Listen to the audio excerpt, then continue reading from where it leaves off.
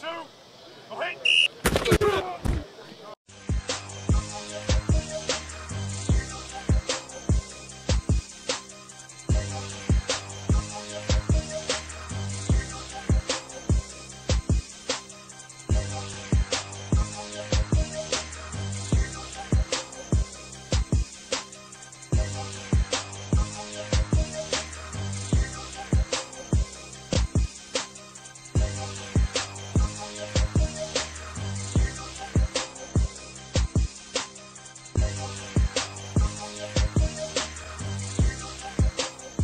Well, it felt good to put on the full gear for the first time. Got about 14 or 15 periods of good work in prior to, about a 40-play scrimmage here at the end of practice. And I think the guys are working hard. Obviously, we got a long way to go.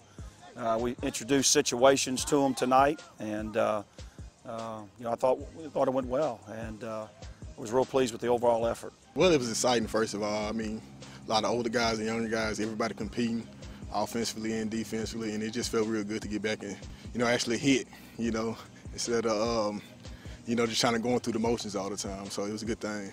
The leadership role has definitely grown since then. I think it's my duty and my job to get this team going, both sides of the ball, for sure the offense, but also the defense, to motivate them and get them going, because at the end of the day, we practice against each other and we go hard against each other, but when it comes to Saturday nights under the lights, we're going against a different opponent, and so I think it's my job to get them to prepare themselves and get them right to win the game. We're out of summer classes finally, and so for the next 2 weeks we won't have a lot of distractions. We're inside of 3 weeks till our first game. So as I told the team last night in our team meeting, this is a very pivotal time for us to make big jump as a football team.